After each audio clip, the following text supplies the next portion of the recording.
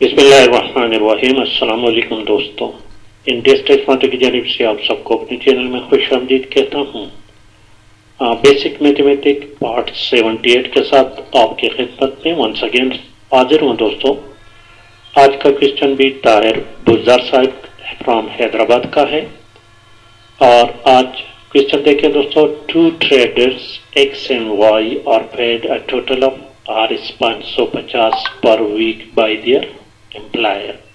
कोई भी दो ट्रेडर्स है, ताजिर है, उनके मालिक एम्प्लॉयर ने उनको एक हफ्ते के 550 रुपए दे दिए।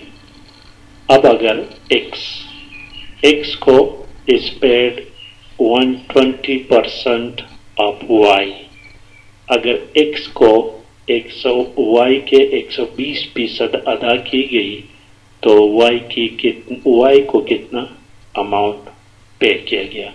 क्वेश्चन समझना थोड़ा सा मुश्किल है लेकिन इजी है, इतना मुश्किल काम नहीं है दोस्तों। एक्स और वाई दो ट्रेडर्स है, उनके एम्प्लॉयर ने उन दोनों को 550 रुपए अदा कर दिए।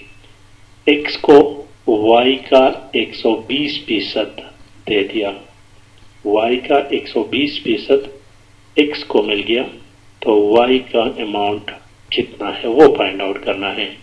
ठीक है दोस्तों, तो चलते हैं एमएस वर्ड में। यहां पर मैं क्वेश्चन लिख चुका हूं। This is a question and let's see total amount. Total कितना है? टोटल अमाउंट पेड 550 है और ट्रेडर्स दो हैं, एक्स प्लस वाई है, तो इन दोनों को कितना अमाउंट पे किया गया है? X plus Y is equal to 550। X को कितना अदा किया गया है? एक्स को 120% ऑफ वाई।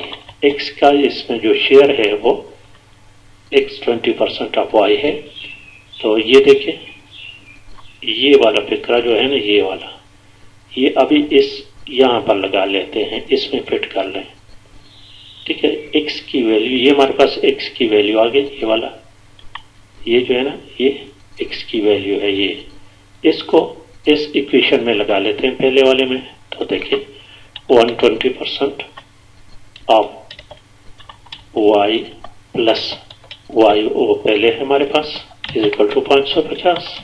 अब इसको हल करें, 120 डिवाइडेड बाई 100 ज़रब वाई जमा वाई इज इक्वल टू 550। अब इसको देखिए, इसको अगर आप क्रॉस करें इन दोनों को, इसको, ठीक है, 120 और 100 को आप क्रॉस करें तो इससे अब आपके पास आएगा 6/5 ज़रब वाई जमा वाई इज इक्वल टू 550। अब ये 5 इसको लिमिलेट करना है तो ये आएगा 6y जमा 5y इज इक्वल टू 550 ज़रब 5, इस तरह आएगा।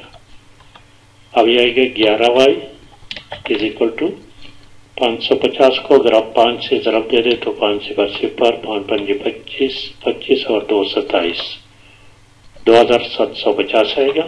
वो y की कीमत हमारे पास आ जाएगी 2750 तक 11 इज इक्वल टू 250। तो y को 250 रुपए मिलेंगे और x को कितने मिलेंगे?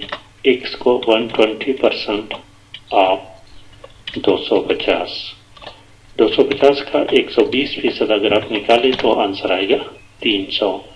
x को 300 मिलेंगे, y को 250, टोटल 550 है।